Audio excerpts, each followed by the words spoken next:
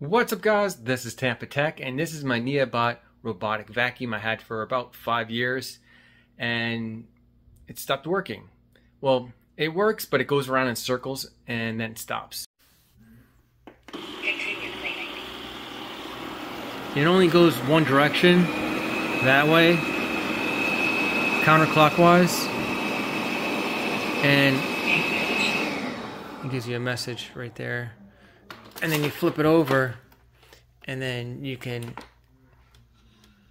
feel that it has a lot of resistance. You can barely move it. This one, you can hear, it's easier to move. Hear it? It just feels easier to move.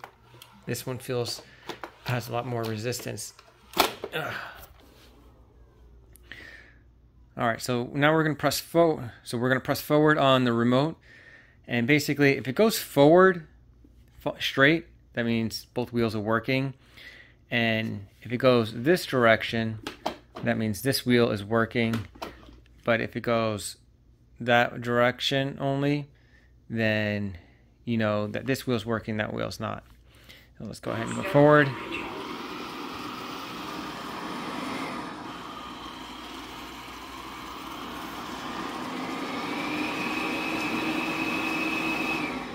All right, let's try again. We're gonna go forward. Looks like it's going around circles.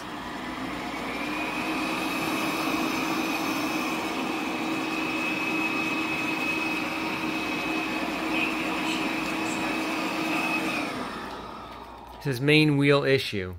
So if it's going around in circles like this, that lets me know that this wheel's working and this wheel is stuck. It's not working. Let's turn it off. Goodbye. Even though it's the Neabot N1, right here, the actual model on the robot is L8850.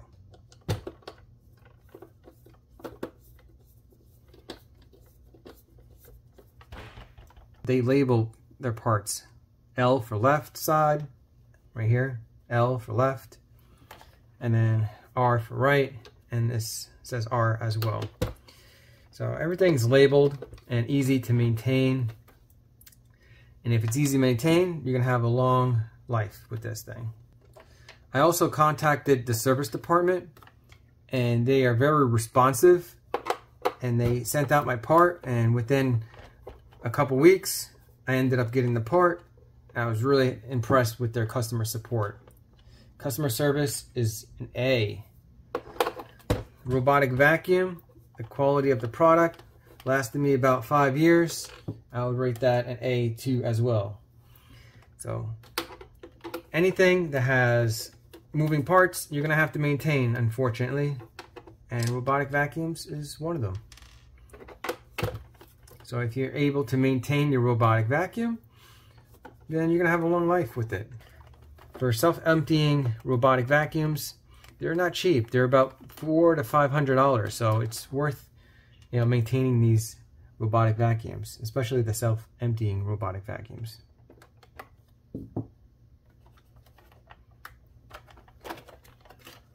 There we go. So if you ever have to swap out the battery, this is how to do it. Pretty easy.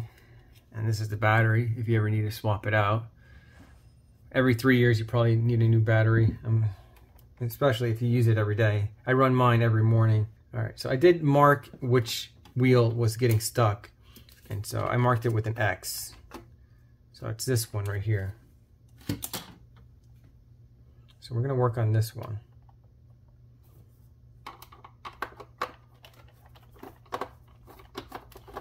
In my other video, I did a wheel repair, but it wasn't the motor or anything like that. It was actually the spring. I had to drill a screw sideways and attach the spring to it. And so it was able to do this. And so this time I think the motor is bad, because the motor doesn't run efficiently.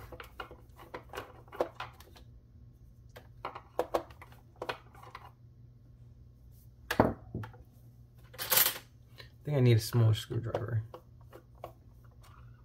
And magnetize it.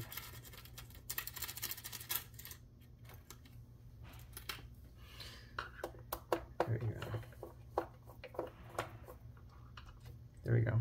If you rub your tip of your screwdriver on a magnet rock, then it magnetizes the screwdriver. So keep that in mind.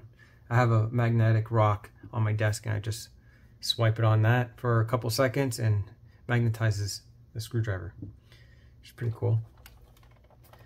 Oh, one more, looks like.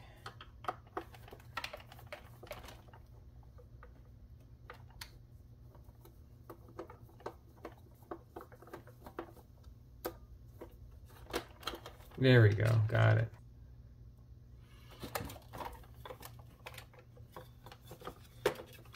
Here we go. Looks like I'm gonna have to take that out. I don't know if you can see that or not. So it looks like this has to be removed. I don't want to break it because then that's gonna really suck. Just walk it out. Just wiggle that out real soft, nice and easy, so I don't break any connectors or rip any cables out of the connector. And do the same thing over here. This one's hard to get. I don't know if you can see that or not. There we go, got it. So if you pull on the wires, yeah, it can unplug, but at the same time, you could rip the wire right out of the connector, and that's kind of a pain to put it back in the connector. There's little hooks in there, and you have to push it back in and make sure the hook grabs. So it's possible to put the wire back in after you rip it out, but it's not easy to put it back. So this one right here is the new one, and this is from Neabot, and it's labeled R. Okay, and this side is R, as you can see. And this is R. So we got the right part, looks like. You see that little switch right there? The little micro switch? I think that switch lets the robotic vacuum know that it's sitting on the ground. And so when you pick it up, it knows when it's getting picked up, and it sends a message to the software alerting you that the vacuum is off the ground. Hopefully this fixes the robotic vacuum. I believe it would. I don't see why it wouldn't.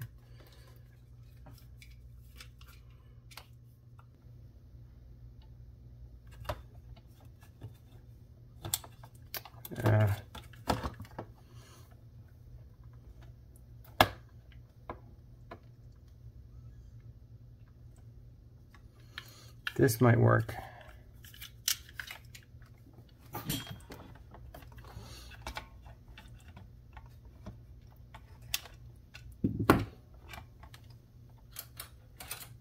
Maybe if I take this off, that might work a little bit better.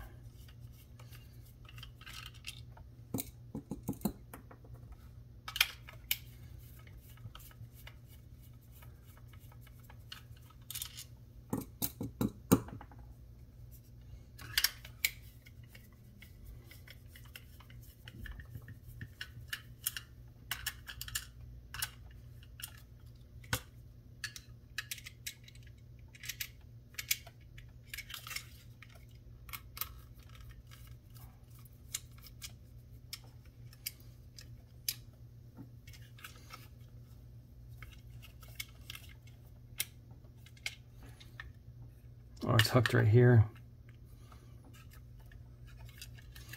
And there's another screw right here.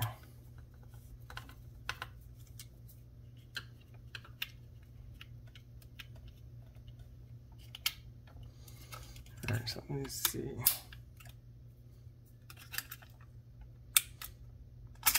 Oops.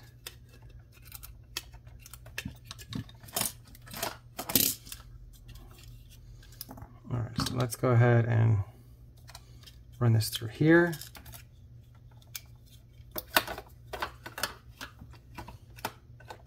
And then connect it right here.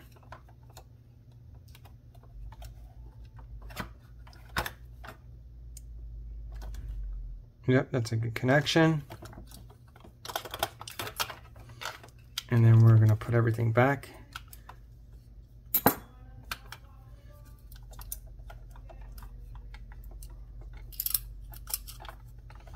move the wheel, make sure that the micro switch clicks just like that, so it functions properly.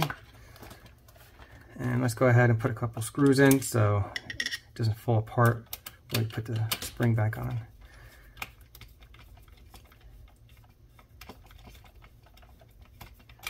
Okay, that's 1, 2,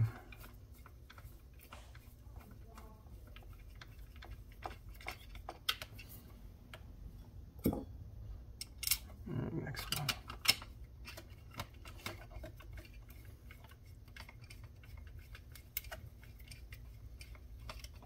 There we go. So, and then we're going to put the last one on right here. I think it goes in this way.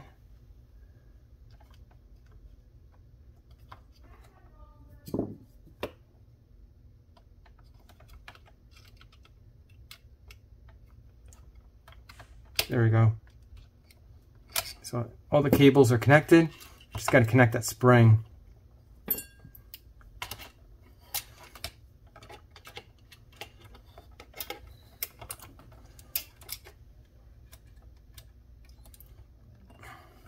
Once we connect the spring to the hook, then we're good. Just don't break the hook. It's made of plastic. Boom, got it. And let's see if it works. Yep, it clicks. All the cables are connected. And now we can install the wheel. So now we can slide it back in. If it doesn't go in all the way, then the cables are in the way. So make sure you adjust the cables so it slides in all the way. And let's go ahead and put the screws on.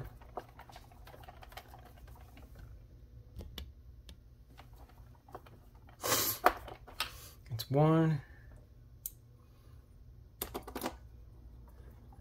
2. Now I think I know why the wheel went bad or the motor went bad is because it got stuck under my ottoman.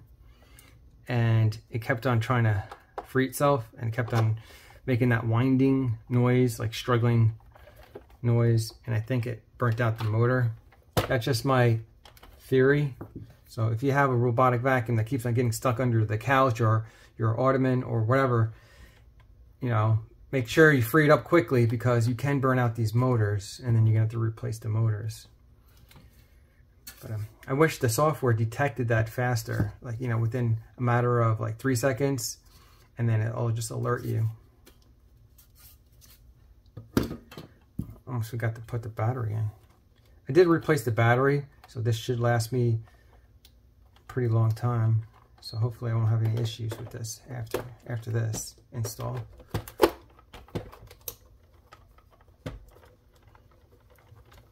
Tuck it all in like that.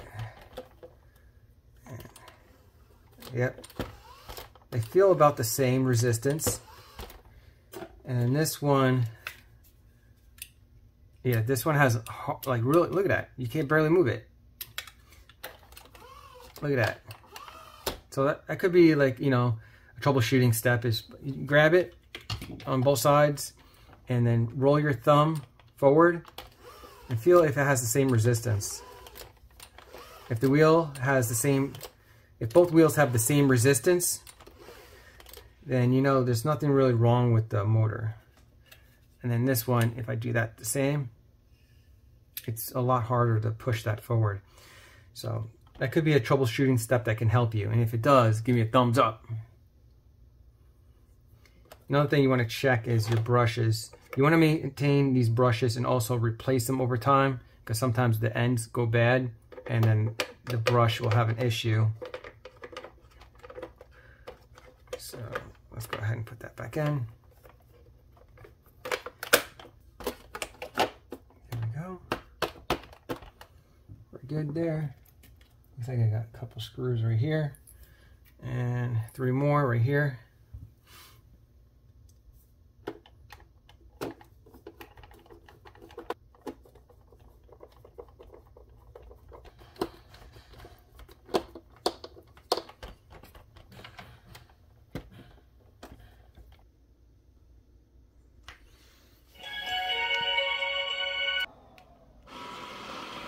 Yes, Oh yeah. Guys, we got a winner. So I saved myself $450.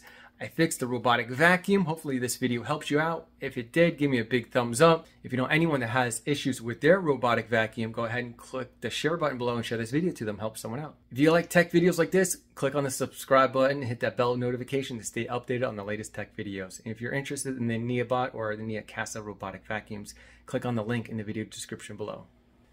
Thank you, Neabot, customer support. Once again, you really delivered.